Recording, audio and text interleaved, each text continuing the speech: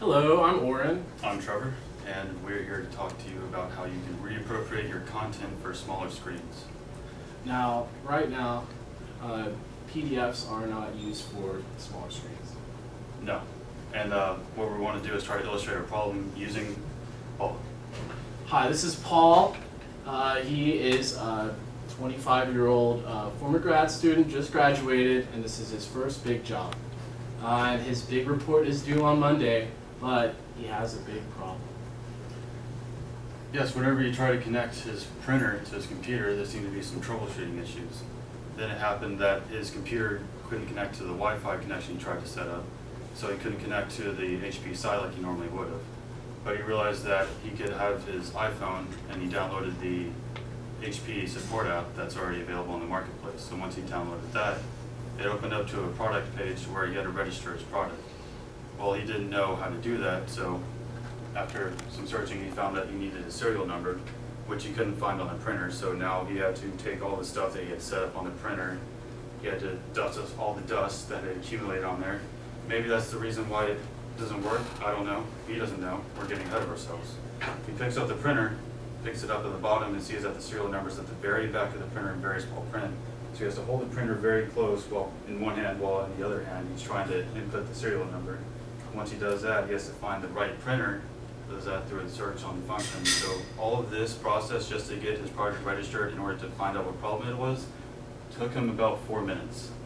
4 minutes that he could have spent looking at the data, finding his problem, but he had to spend it physically manhandling his printer and unplugging it, replugging it, and also inputting it on his phone, which was a hassle. So once he got to the product page, he went through all the options that he wanted to try to do. Since he's very impatient and wants to get their support printed out as soon as possible, he goes to the live chat option.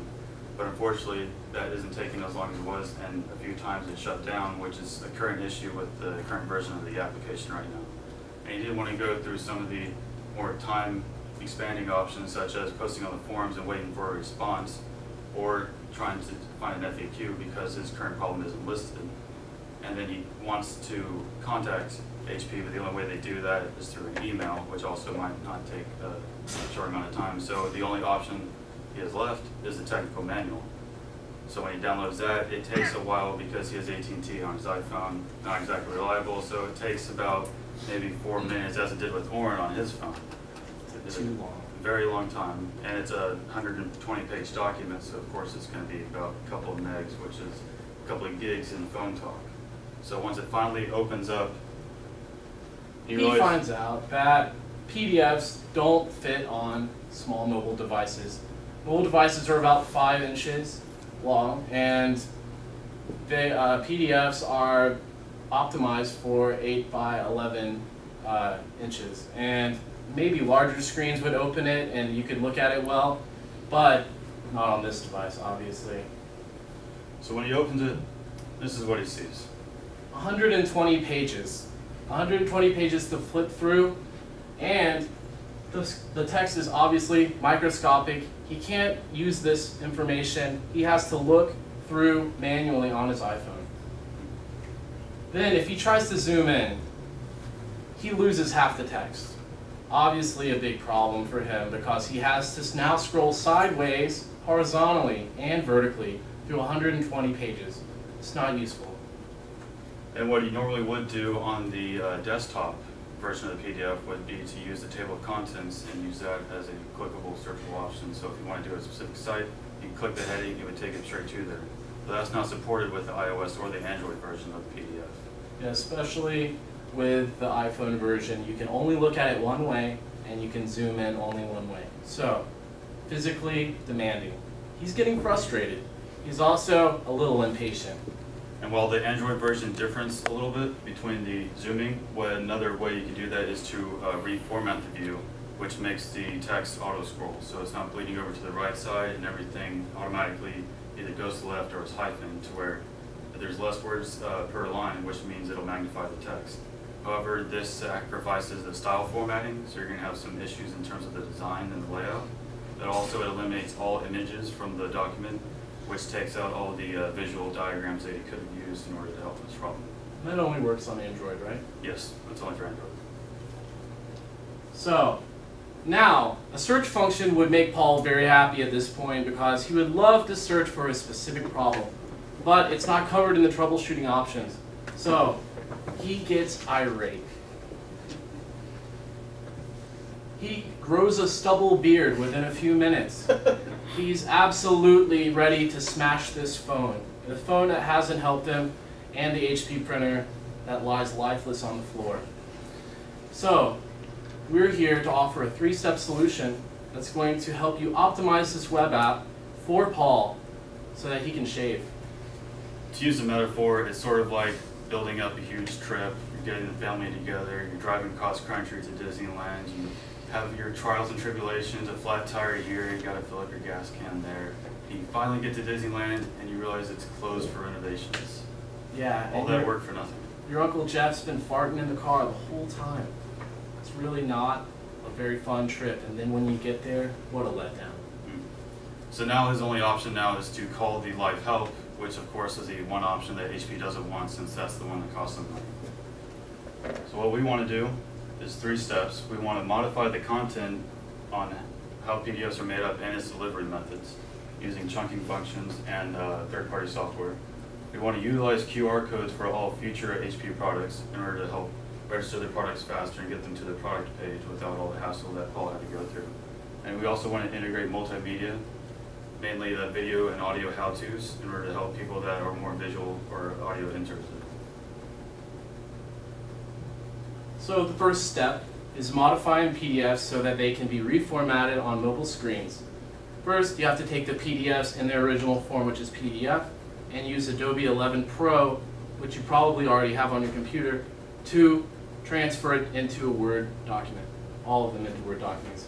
Then, through editing, extensive editing, which will take a long time, but you will be able to chunk the content into small, reasonable, clear bits of data that will be useful on mobile phones. Then, using Doc2Help 2012, you can buy the Enterprise Edition for about $1,000. You can upload them all in web streaming, formattable content for mobile phones. It allows it to put it into the same HTML function that you used to build the application on that, since you've already used all your resources to build that app in the first place. Instead of creating a whole another app or delivery method for technical manuals, you can use the resources you already have and just expand upon that, which would save you a little bit much more money. The infrastructure is already there. This is sort of a mock-up of what we think a technical manual would look like after chunking. Right here is the printer that Paul had, which is a PhotoSmart. And if he clicks the contents right here, these are all of the headings that he would have clicked to search through it. So it's sort of an easier way to look through the table of contents that he would have done on the desktop version. Simple display. It shows Paul where he needs to go and what he wants. Paul wants his data fast, and he wants it now. So this is an easy way to show Paul that we care about him. And you also have a searchable function here. So with the formatting that the Doc2Help 2012 allows, it brings context into your searches. So if you were to bring a certain search term, for example, looking up formatting. Looking up formatting, it would bring only certain information that you would want given if you specify the problem. We also want to use QR codes for all future products. What we would do is that instead of just having the sole options of inputting your serial number or product number once you open the app, it would have a QR code on there. And the best thing about this is that HP already has a photo scanning app called Code Scan. But basically the only reason for this to exist is for consumers to scan barcodes to see where a certain deal is for an item. So if you scan an HP printer, the only thing it will tell you is that these are the locations where it's discounted and these are the places where you can buy it. And here's some customer reviews that are from a third-party site. But it also has a QR scanner to where you can scan a QR and you can use it to either destinate towards a certain app or destinate towards a web page.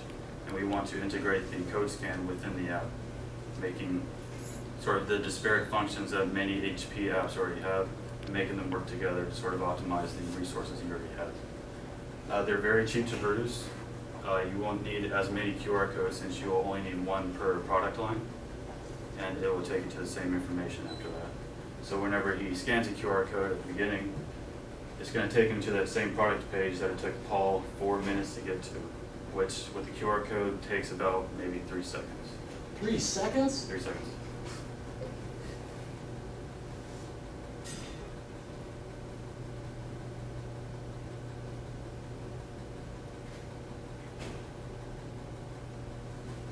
So we all know that we live in a visual world, and multimedia is the future. We have YouTubes, we have all sorts of tubes. And simple video how-tos are what Paul needs to help himself. Self-help videos can be easily uploaded and done professionally for very cheap. And Apple and Dell, your competitors, probably already do have these and utilize them well, but I think we can utilize them much better on this mobile app. Technical manuals these days, even though they're very easy to use in some parts, they're also becoming more and more archaic as time goes on and technology advances. So I believe that with these video how-tos, it'll help illustrate the problems more clearly. It'll allow them to shorten the content, since you want to create shorter videos in order to shorten the streaming it would take to do that. And also you can allow for audio for the more hands-on people that still would like to hear step-by-step what to do, but require more focus on the product themselves. Yeah, if you're